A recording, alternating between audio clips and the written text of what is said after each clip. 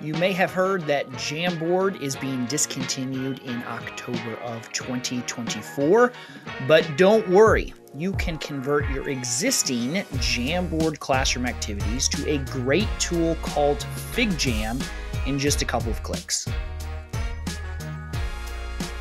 Hi, my name is John Sowash. I help teachers and students use Google products in the classroom. To convert your Jamboard files to Figjam, simply log in to Figma and look up in the top right corner of your screen. This is where you're going to see this brand new import button. The team over at Figma has done an amazing job with this import tool. I think you're going to love it. We're going to click from Jamboard. Authorize your Google account. You will need to do this each time you click that button. You can convert one file at a time or all of your Jamboard files. It's up to you. I'm just going to do one template here to begin with.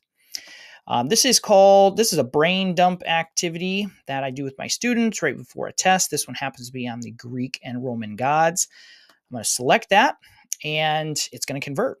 This process can take a little bit of time. I've never had it take more than 60 seconds. Just depends on how many frames you have, how many objects there are on that frame. This one's already done. Let's open it up. So we just click on the new file that appeared in our Figjam list. And here we go. Now, let me show you the original Jamboard activity. It looks like this. You can see we had sticky notes, text, images. Students are reviewing what they know about the Greek gods listed here. Here is the Figjam conversion. Each of the frames in Jamboard comes over as a section. Jamboard and Figjam are a little bit different. Figjam is an open canvas, whereas Jamboard is more like Google Slides, where you have individual pages. Text wrapped a little bit differently, but that's fine. I can just go in here and change this, maybe make this 200 points. There we go. Amazing that all of this is fully editable. I can resize my images. I can adjust my sticky notes, change the color of my sticky notes. You're not going to lose anything from your existing Jamboard activity. Even the notes added by my students will come over exactly as they were in the original Jamboard activity. Moving your files from Jamboard to Figjam is super easy, but I have 3 tips that I'd like to share with you that'll improve this process for you. Tip number 1 is to import and convert your original Jamboard files, not used ones. Now, I have an example on the screen here. This is the bad way to do it. This is a Jamboard activity that I shared with a group of teachers, and as you can see, they've added a bunch of sticky notes onto my slides, my Jamboard frame. We've annotated, added images. We got all kinds of things on here. Now, everything is fully editable, which is great. The problem is if I'm trying to set this activity up for the next group to add their thoughts and images and sticky notes, I've got to remove all of these student-generated objects, and that can take some time. Hopefully, you have original versions of your Jamboard activities that students have not added anything to. Those are the ones you're going to want to import, so you have a nice, clean starting point on which to build your activities. Now, tip number 2 is just a reminder that anything that you've added as a background image in Jamboard will not be editable here in Figjam. This is an example here. We've got this little slider. All the sticky notes can be edited, but the blue background and the little emojis, that was all uploaded as an image in Jamboard, and so I can't make changes to it.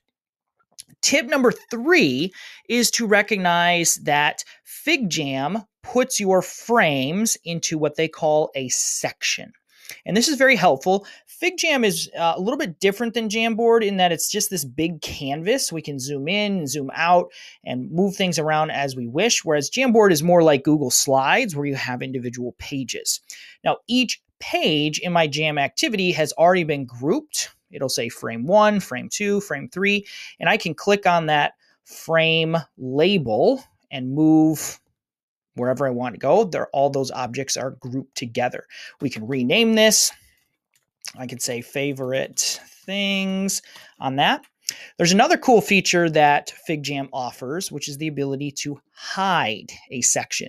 And this is a great classroom management feature that allows me to stage my activities. And so students can't see the next activity until I reveal it to them. Now you can remove the frame or regroup things if you want to. I'm simply going to right click on an activity and I'll see ungroup, and that will remove it. And then all of these objects will become independent and I can move them wherever I want.